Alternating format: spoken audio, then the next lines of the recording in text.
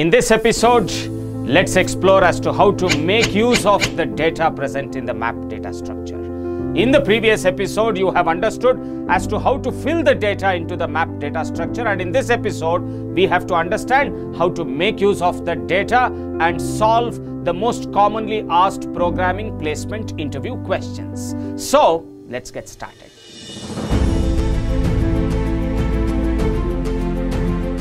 Using this logic, we had been successful in placing this data onto the map data structure like this. In fact, that was what you had understood in my previous episode.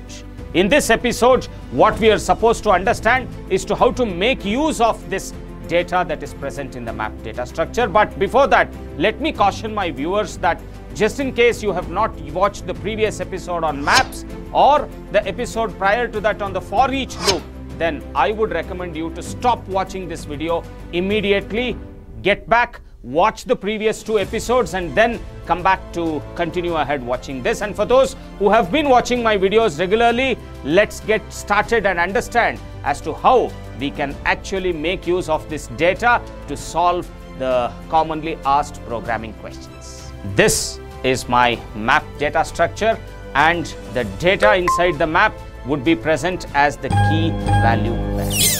This is all the data. In fact, I would call my map as the hash map.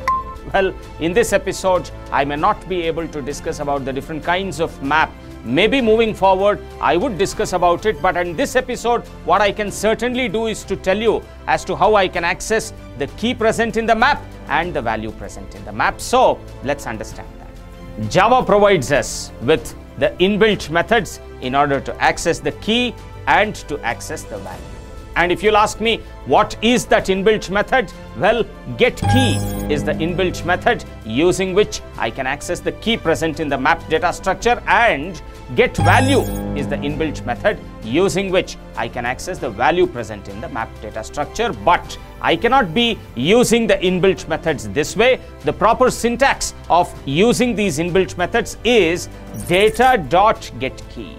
That is going to give me the access to the key, and not just that, to access the value as well, it has to be data.getValue. Also, if you would like to print it, then you just have to enclose it within the respective print statements. Well, these two lines of code can certainly print the data, but they would be able to print only the data present in the first row. Now, how do we print the remaining data present in the map data structure? Let me tell you. If I'll have to print all the data present in this map data structure, then all that I have to do is to place these two print statements within a loop. And which loop should I use? Should I make use of the for loop or the while loop or the do while loop? Well, I would not be making use of any of these traditional loops. Rather, what I would be making use of is the for each loop. And how to make use of it? You know the syntax. This is how the for each loop looks.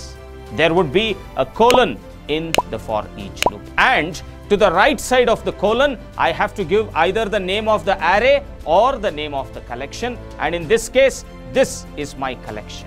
Yes, this map happens to be my collection, and the name of the collection happens to be HMap. So, to the right of the colon, I am going to give HMap, and to the left of the colon, I have always written there as data.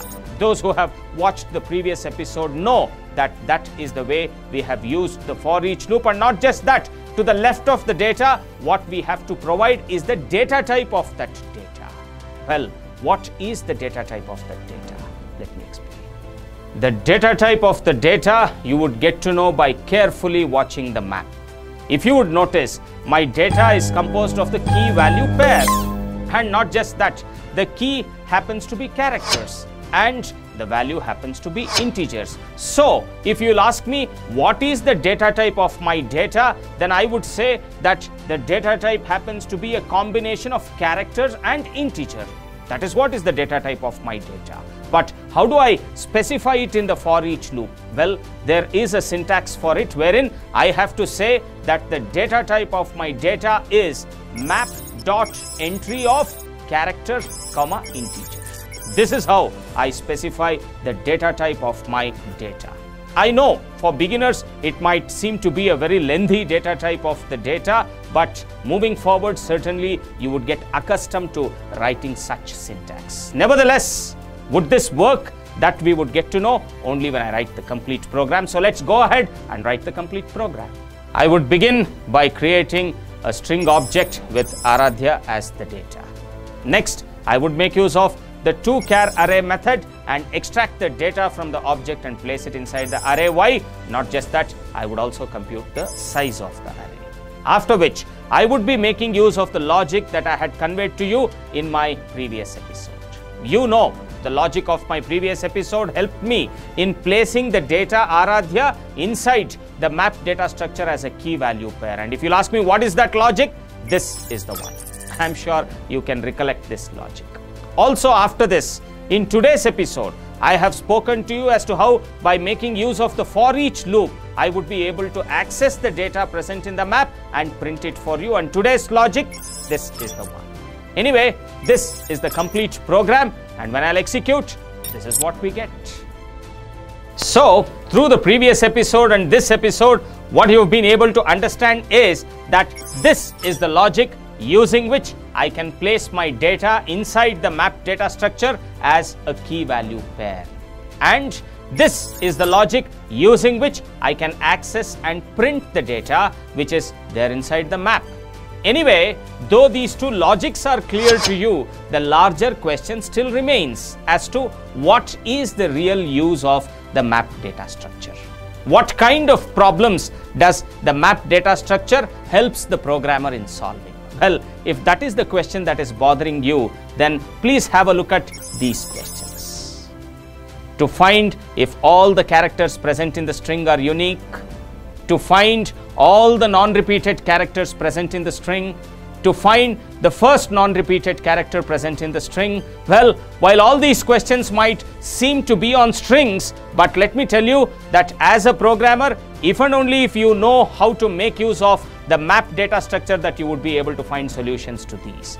And not just these, the questions like this: to find the maximum occurring character present in the string, to print the duplicate characters in the string, to remove the duplicate character from the string. Again, they may appear to be programs on strings, but certainly would make use of the for each loop as well as the map data structure. And that is precisely why I had deviated from strings, explained to you in my previous episodes about the for each as well as the map data structure. And in the upcoming episodes, I would discuss the solutions to not just these frequently asked programs, but many more. All that you have to do is to continue watching my videos and continue gaining knowledge.